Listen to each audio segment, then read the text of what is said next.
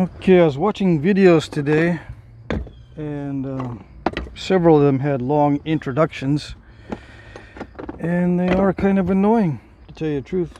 So let's see if I can get to napping quickly on this one. Maybe I will. Cleaned up the area. This is some stone from my friend Shirley. It says Bloodstone. I don't think I've napped Bloodstone, but maybe I have. I'm trying to think. Anyway, this will be, if I haven't, this will be brand new. And I haven't even experimented with it yet. And I don't know if it's heat treated or not, or if it needs heat treating.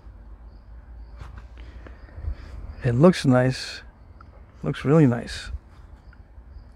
So I guess we'll see. Now, how to spall this to get some nice, long, impossibly useful flakes.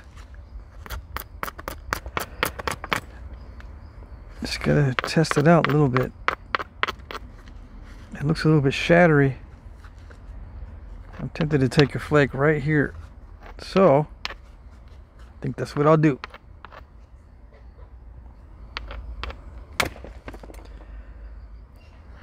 Yeah, it looks a little bit shattery, but we'll see.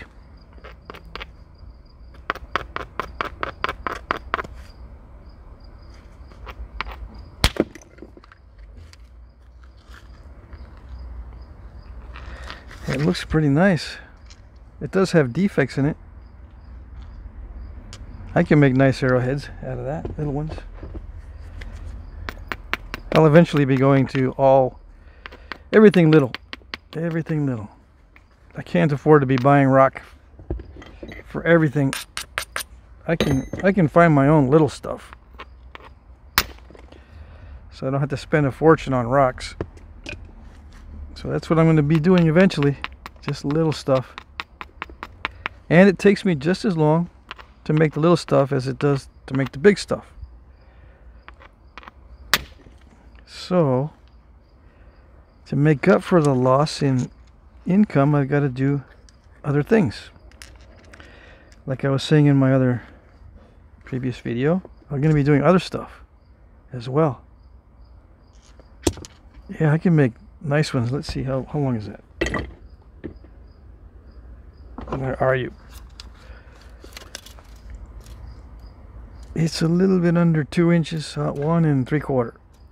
Yeah, a lot of true arrow points, or points made for arrows, are about 1.5 inches long and maybe 1/2 inch wide. It's a pretty standard size, I think. So I can definitely get arrowheads out of these pieces. Very nice material. Now, can I make a big biface? That's a question.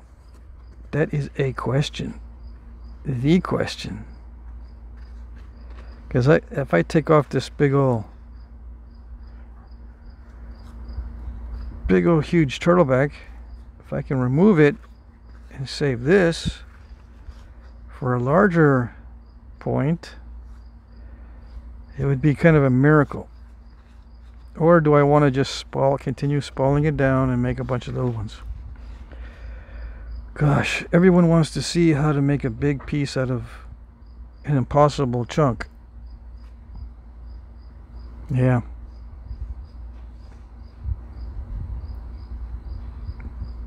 I don't want to waste a piece that was sent to me as a gift. I don't want to waste it.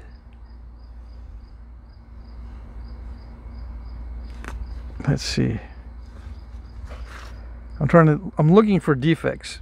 If there's too many defects in the surface or around the piece, there's no sense in trying to get a big one, because it's going to end up being that big anyway. And then I'll have a bunch of little shards left. So I'll have a little piece like that and a bunch of shards, and that's that's less than what I just got right now. I got 4 good arrowhead spalls. Oh, well, I don't know if they're all good, but potentially good. Or I get 1 and a bunch of shards. You know, 1 and a bunch of these. Trying to get a big pie face. That's the risk. I don't know. I think I'm just gonna get as many small spalls as possible of the arrowhead size. Yeah.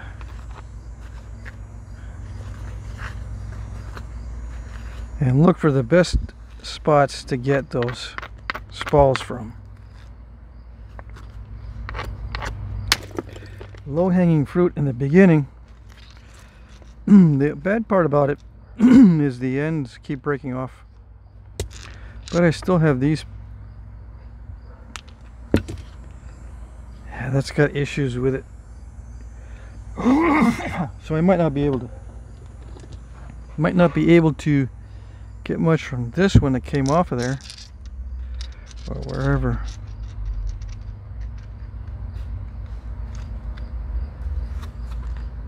Yeah.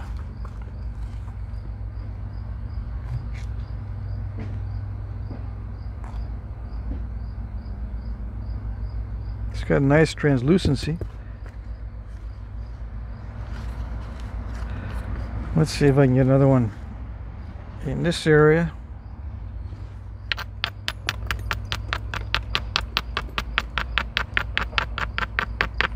I think you can pick these up in rock shops, right? These chunks like this. If you can, you're in luck, right? I went to a rock shop. Well, there used to be one in town where I used to live. Went there several times, and the guy actually had lots of neat knappable stuff in the back, but he didn't want to sell any of it, and most of it was alabates. He said, no, I collected those years back, and now my friend doesn't live there no more, so I can't go on that property anymore. So he said, no, I can't sell that, but you can look at it, because I know you'll drool over it. Probably thinking in his mind, yeah, the jealousy was building, all right. Yeah.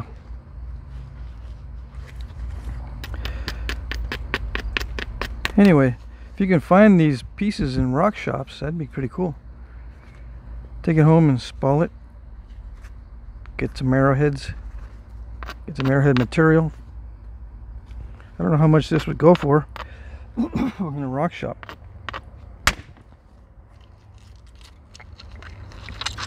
Yeah, it's kind of shattery, so you can't really get long flakes from it, but they are useful. Okay. I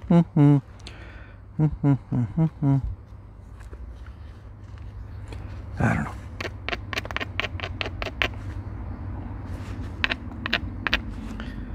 There really is no formula for how to tackle these things. It's not much use in some of the flakes, although they do look pretty. And I can nap around the edges, and it can be a pendant. You know, just a little piece of rock because of the colors, you know. Even though it has defects, I can still make it into like an oval pendant. Of course, as flint knappers, we don't make pendants, we make tools. Oh yeah. Tools. Jewelry or tools? We make tools. Although we could make jewelry.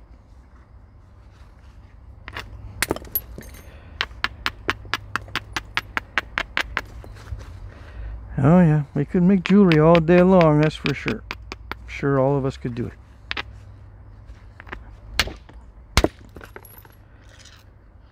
Yeah, it's really consistently end shattery.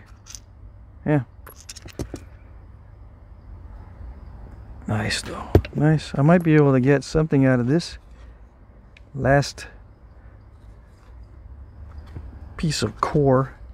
If I do this right, if I play my cards right, I might be able to get something a little bit bigger than usual. Bigger than what I've been getting. Yeah. I don't know how to play cards very well, so I don't know if I can play my cards right. Yeah, I know. Ouch, that hurt. I didn't want to take it off of that part. I wanted to take it off of this part. Yeah, like that. It does feel heat treated, that's for sure. Yeah, I think so. I already forgot what Shirley told me this was.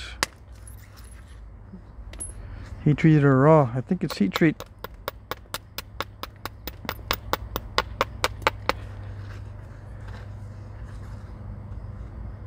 And those of you who don't know what heat treat is, just say, what's heat treat? And then someone else hopefully will answer you. I don't want to answer.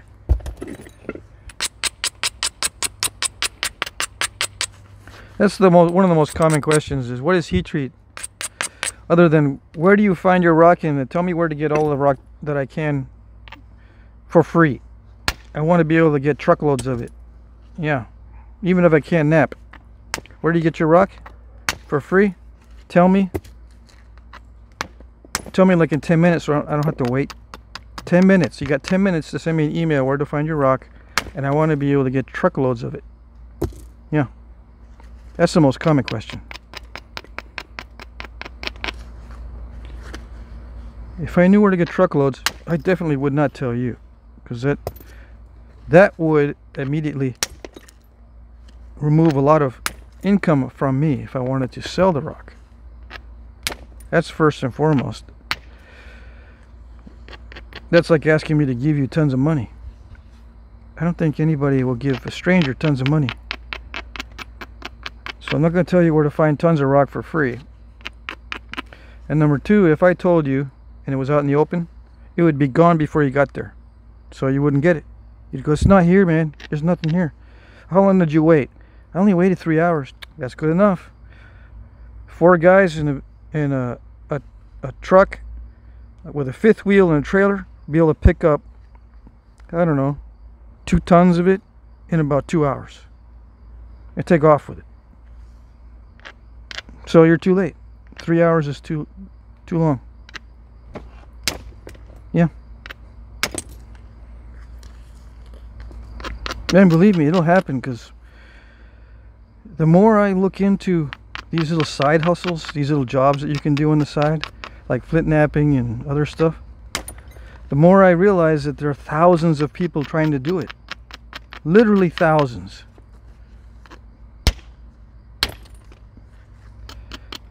And every little opportunity to get material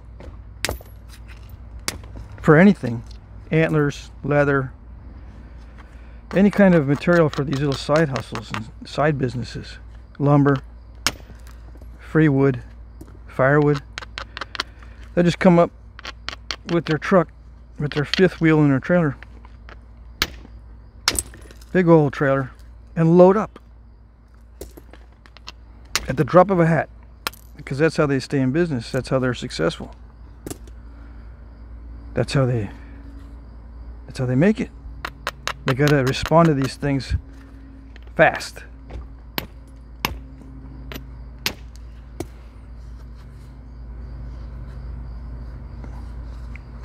And yeah, I've been to spots where I've told people that you can pick up some flint on the surface.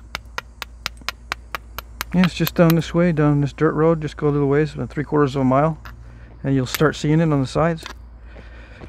I told them, and it must have got out somehow.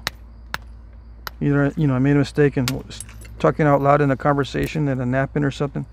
They went and they go, there's nothing here, dude. There's nothing, absolutely no flint at all on the surface. I had to dig around, and I did find some nodules underneath some of the dirt. After kicking around the dirt on the side there, I found a little bit. I said, well, there was a bunch the other day. I guess the word got out and someone came in and picked it all up. Yeah. It happens. So I'm not going to tell nobody where I get my stuff from, because they might have did it to themselves. Like, ooh, this guy on the internet told me where to find rock, and he's telling his best buddy, and then his best buddy tells his brother, and then there you go.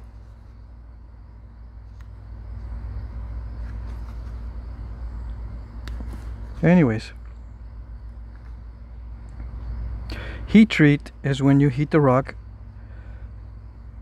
just a raw piece of rock. You preferably flakes like that down there, because it's best if you heat it when it's small, and then let it cool down. I gotta say that because they're gonna think you nap it when it's really hot. No, let it cool down all the way. Take it out of the oven, and yes, you could do it in your kitchen oven. 400 degrees is where most of it becomes glassy, and you can nap it after you've heat treated it. So the process is, the way I do it, 200 degrees, stick it in the oven, in a pan, turn it to 200 degrees, let it sit there for 24 hours, because that way it'll burn off excess water. It'll steam out, but it won't pressure steam, because 200 is a little bit below boiling point. It'll come out, the water, most of the excess water will come out, and then after 24 hours, turn it up to 300. Not all the way to 400, because some of the stuff does not work right. Turn it up to 300. Watch, set the timer for 4 hours. Yeah, I don't know if you can set a timer for 4 hours, but anyway, I suppose some turkeys that you cook in the oven are 4 hours. Anyway, turn it to 4 hours, and when that 4 hours is up, you turn it off, and you let it cool for 12 hours. Take it out of the oven, start chipping on it. Sometimes it's really cool. It did change. It naps good now. Leave it alone. Keep napping at it. Don't put it back in the oven. If it doesn't nap well, put it back in the oven. Turn it, let's say, to 250. Wait 30 minutes. Turn it to 300. Wait 30 minutes. And then turn it to 350. And leave it there for 4 hours. Set the timer for 4 hours. After 4 hours, turn it off. Let it cool down for 12 hours. Take it out and start napping again. And sometimes it gets really good at 350. If not, you got to do the same process over again for 400. If not, 450. If not, 500. If your oven goes up to 500, that's cool, because then you can probably get almost anything to respond. Now, if it doesn't respond at all and you're all the way up to 500, chances are that particular rock does not respond to heat treat. All right? So I know you didn't want that little explanation because you're waiting for me to nap this stuff. But I get that question so much. Yeah, I should put it in the description. That way I don't have to bug you with these little explanations during the video. Yeah, I know. Why do I do it? Well, I do it because some people won't even know to ask. They've never heard the word heat treat stone, those three words strung together ever in their life. So they wouldn't even know what to ask. And they're sitting on top of a bunch of raw stone that they're having trouble napping. So this stone is not good. Have you tried heat treating it? No one's ever asked them that question. And now they know. They can say to themselves, you know what, maybe the stone I got in my backyard can be heat treated. Now that I heard it, I didn't even know what to ask, and maybe it works. And all of a sudden, they're extremely happy. Their depression is going away. Their anxiety is a lot less. Their blood pressure goes down. Everything's cool because they heard about heat treating from this guy on the internet, on YouTube. Yeah. Cured my blood pressure problems.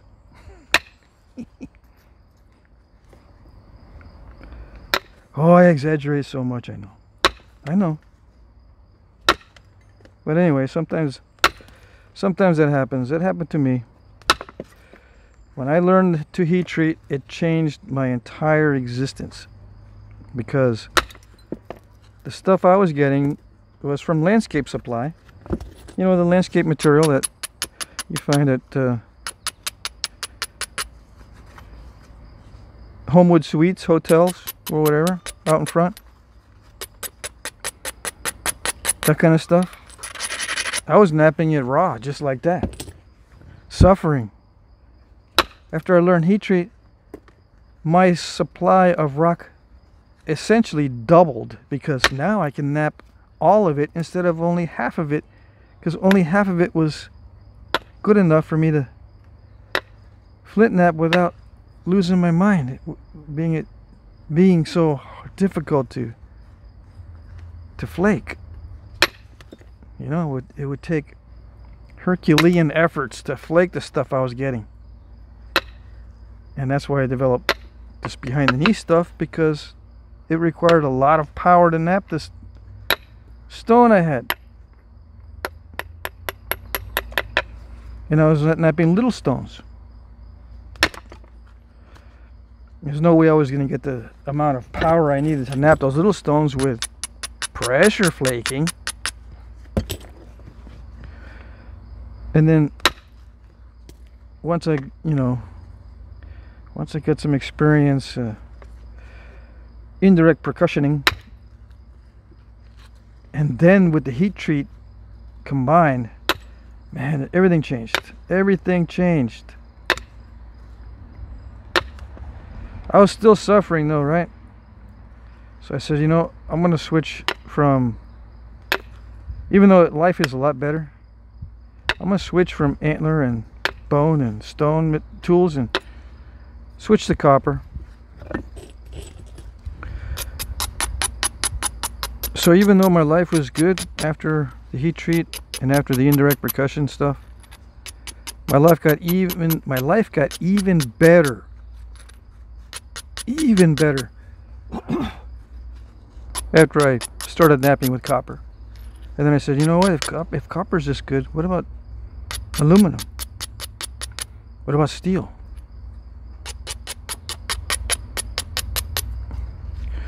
What about other stuff like brass?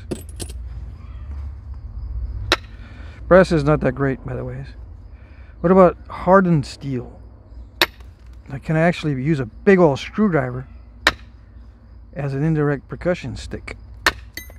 You know, just a big old fat screwdriver. It's already got a handle on it like this, and it's really long, and it's got a big fat spatula tip. I just grind it down. How would that work? Turns out they work okay, except the steel's a little bit too hard. It's kind of slippery, so it doesn't work all that great, but it works, kinda. Oh yes. Ooh, I think I overshot that. Yeah. I don't like it. I don't like it. So, yeah, after metals, that was the third phase. I said, now I'm actually enjoying this. Yeah. I do like working with antler and bone and all that stuff, but I have to be in a mood. I have to be ready to put up with all of the crap that puts me through. Yeah.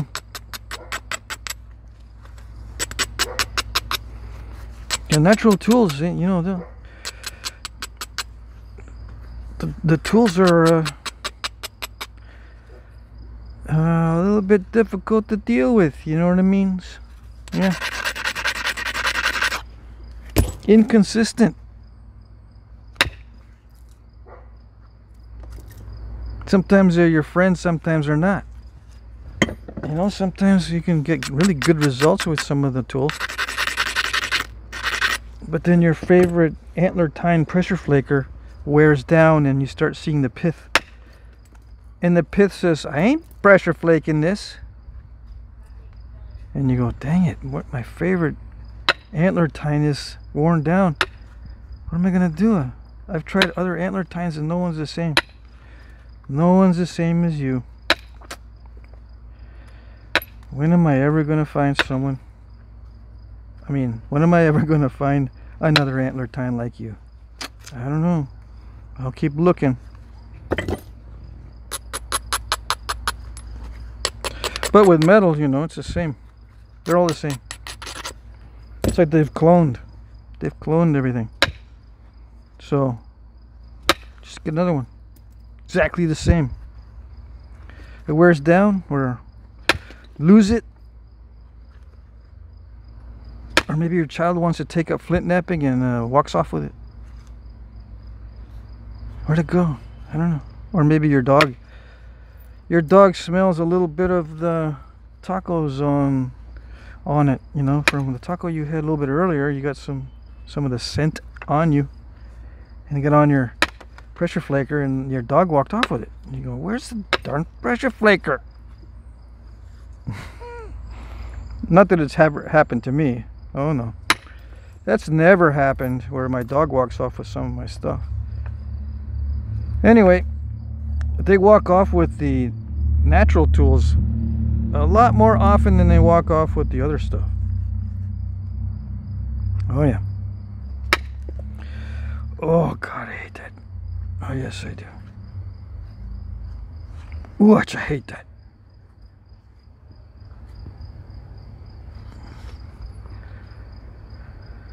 Yeah, well, that's how far I'm getting. There's a defect in there. So this is how far I'm getting. I can get a pretty good point out of that. But, yeah, the average flake is about this big from that spool. Right? Something like that. Something like that. This one is the other bigger. Let's see. That's the second biggest spall. Alright, so it's already 27 minutes, boys and girls. What am I going to do? Well, I've got to keep it thick. Yeah, because it's risky. If I go any thinner than this, it's very risky. Not only because it's a brittle heat treat, but because it has defects. Alright, let's see. Let's get the scientific equipment out. Let's get the let's just say let's do it in millimeters, because that's always easier. 40 millimeters. So that's a width. The thickness, we're going to get a width to thickness ratio. All right, the millimeters of thickness is about 10, 4 to 1. Now my average is about 6 to 1, and most artifacts are 3 to 1 or better. 3 to 1, 4 to 1, 5 to 1. Better than it means it's wider compared to the thickness. So this is 4 to 1, right? Oh, let's see. Hold on. 40, and the thickness is 10, right? Yeah, 10. It's 4 to 1. 4 times wider than it is thick. That's good. You can keep it at 4 to 1 because it's better than 3 to 1. A lot of artifacts are 4 to 1. So there you go. This is the preform. So I'm just going to get rid of that little bite taken out of the side there by removing some of this edge. And remove only as much as I need to make it look fairly regular. You don't need to take it all down, because I still have some thickness I can remove. And after I regularize it, the width gets smaller or more narrow, so it starts to approach 3 to 1, and then I got to run more flakes across to get it the ratio back down around 4 to 1, or maybe even 5 to 1. 6 to 1 is pushing it, because 6 to 1 is normally what I have with good material. Excellent material I can get to 8 to 1, but it's less risky with excellent material. So that's why you leave it thick with this risky stuff. But it's beautiful. Oh yeah, this bloodstone. That's what you call it, right? I nap stone. I don't know what it's called. I just nap it. I don't speak the gemologist's language. Anyway, I can make You can still make little bitty arrowheads like they did in the Southwest out of this stuff. Although sometimes it's kind of cruddy, but I can make one out of that. Little bitty arrowheads, you can make them 1/2 inch long because they did have them that big. And I'm going to fill up the rest of this time I have on this video just chit-chatting. Yeah, I can make an arrowhead out of that and that. This would be a little dart point, and this would be a true arrow point if I make a little arrowhead out of it. Let's see. I've seen arrowheads that are this tiny, that tiny, and that's not even a 1/2 inch long. I've seen arrowheads that size for true arrows. And some of you guys, dink, dart, blowgun dart point. Immediately when you see that, blowgun dart point. Okay, fine, maybe so. So far, there's no direct evidence of these being used as blowgun dart points, but doesn't mean that they weren't. But all you guys with Indy 500 brains, since your brains are so active and so quick, you thought of that in 0.5 seconds. Search the entire internet. If there is such a thing as a blowgun dart arrowhead, you will find it if you have that kind of brain. Look for it and let us all know. Don't just keep it a secret. Okay? If you can't find it and your brain is that good, chances are it didn't exist. Those are the chances. That's the odds. Okay? So there you go. Maybe I'll finish this out on the next video.